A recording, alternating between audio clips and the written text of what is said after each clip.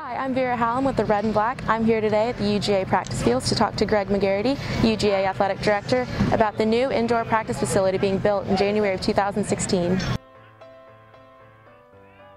What about the current practice facility are you hoping to improve with this one? Well, as you can see outside the window, we have a phenomenal complex as it is right now, but when bad weather hits, we really have nowhere to go. So one of the most important things it will allow us to do is have uninterrupted practice. We all know how it gets during two-a-days here with the storms and things, the lightning of that, and also it gets pretty cold when we're doing off-season conditioning work. But not only will it help football, but it'll certainly help all of our sports in their conditioning, preseason training. So it'll be a phenomenal facility that will allow all of our student athletes to benefit from it.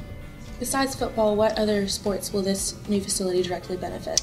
Well, there's going to be a 65-meter track straightaway, which will allow our track team to practice. And you know, they're a year-round sport where they have a big indoor season, and as we know, with an indoor season being in January and February, you never know when snow hits, things of that nature. But we'll also be able to do some field events in that facility. For our baseball program, we'll be able to have some netting in place to where we can have some batting tunnels, pinchy tunnels. But probably the biggest thing, it'll allow for all our teams to work out early in the morning. I'm an early morning workout guy, so I see our student athletes right now using the bottom field, turf fields, turn on the lights early at 6 or 6:30. But it'll allow them to utilize the building at all different times. And when it's too cold to be outside, we can certainly come inside. How do you think this facility will compare to others around the nation, like say the University of Oregon or Texas?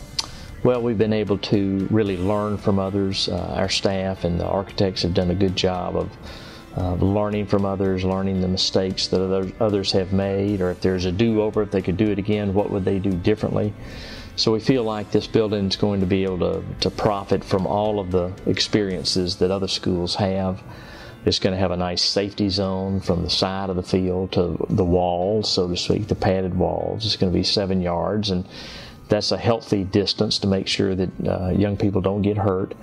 The exterior is going to be dynamic and fit in with this quadrant of our athletic facility. So it's going to look fantastic. It's going to really be a fully functional building, and how it functions to our student athletes that are in this building, being able to transfer from one area to the other is going to be exceptional.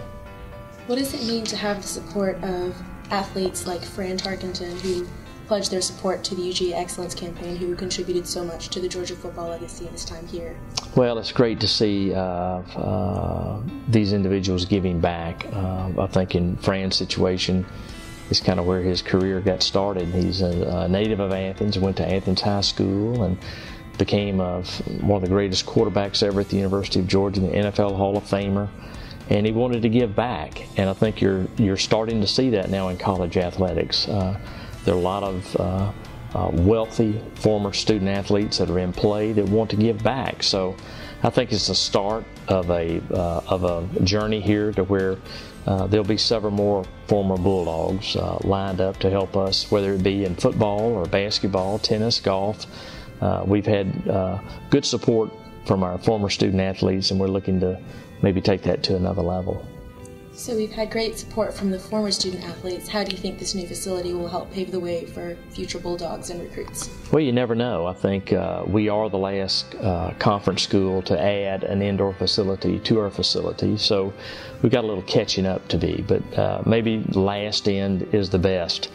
So for the last end, that maybe we've, like we said earlier, learned from others, and so we feel like we will have a lot of things in place that other schools don't really have, as far as space, storage, height, width, aesthetics in the building, a nice scoreboard in the building, portable goal post. I mean, we're trying to take safety in place really well, but I think as young men and women come on this campus to see that this is where I'll be able to train, much like the East Campus living environment, to be able to see this is where I'm going to be staying, this is where I'm going to be eating, this is where I'm going to be practicing. I think all those things come together in form of a really nice portfolio. Oh, I'm excited. I really am. It's going to be beautiful.